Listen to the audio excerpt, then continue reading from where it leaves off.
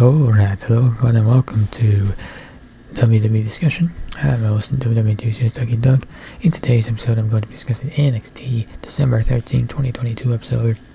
So NXT deadline was this past Saturday and it was a huge night for NXT. New champions were crowned and the very first Iron Survivors were determined. So this episode or edition of NXT would feature those winners and some grudge matches, and also it was an opportunity for the Gold brand to reset and push forward to 2023 and New Year's Evil. And with that, we'll go ahead and get right into the action, starting with the winners of the opening segment of the match, featuring the winners of the Iron Survivor challenges. So Roxanne Perez started off the show. Grayson Waller would then interrupt. Braun Breaker arrived and basically ran off Grayson Waller, and then Mandy Rose would nail Perez with the NXT Women's title. Perez then challenged Rose to put the title on the line later on in the show. And this was an action-packed opening segment that rode the high from Deadline. Both Perez versus Rose and Baker versus Waller got a jump start, and it looked like this would lead into a mixed tag team match. And instead, WWE decided to go for a plot twist and then move the women's title match from New Year's Evil to this episode of NXT, which completely changed the complexion of the show, and it gave an exciting hook for the rest of the show. Wesley versus Channing Stacks Lorenzo, and this match started early as Stacks attacked Wesley backstage. Lee fought back from the early disadvantage to win with a handspring kick. Dijak stood on the apron as D'Angelo planted the NXT North American champion with a clothesline to the back of the head.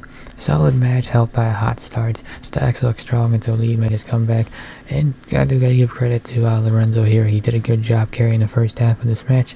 Now Lee was always gonna win, but you know, it was still a solid match. And his two future challengers, well, he's got a couple good ones lined up, and after missing out on the NXT deadline, hopefully Wesley will get a spot on the New Year's Evil card. Josh Briggs and Brooks Jensen basically take Pretty Deadly's rematch with the New Day. So next week it's going to be New Day versus Briggs and Jensen for the NXT Tag Team titles.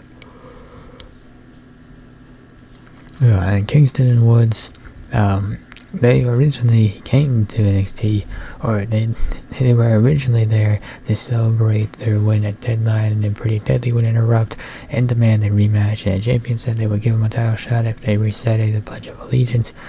Pretty Deadly did not, but Brooks and Jensen did, and got the title shot instead. Solid segment that was carried by the charisma of the wrestlers and the crowd itself.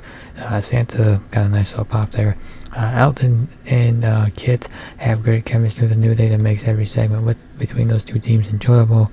NXT would be smart to delay New Day versus Pretty Deadly for a major stage like New Year's Evil, so it's smart to have other tag teams kind of jump ahead of them for the moment. And then the show concludes with the NXT Women's Championship match, Mandy Rose versus Roxanne Perez. And Rose had complete control throughout much of this action, but Perez stayed in the fight. Finally, she would plant the NXT Women's Champion with the Pop Rocks and secure the win.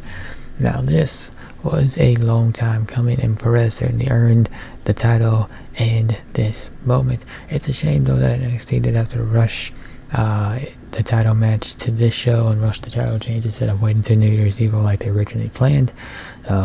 Instead, this match, instead of putting some story behind it, instead it was all about the big win, showcasing the new champion's heart. And in terms of the right woman dethroning Rose, I think Perez is just that. She has established herself as the future of NXT, and now she has a title to back up that claim. And also, she's looked like the best option to carry the division going into the new year as a new champion, and she certainly has some interesting challengers that she can match up with. Rose's reign, maybe it went for too long, but there's no denying the level of consistency that she brought to the brand, to the division. So I think, congrats to Mandy on her title reign.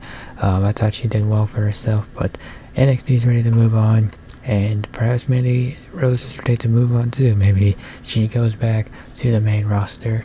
It certainly would make sense. I mean, why would she stick around?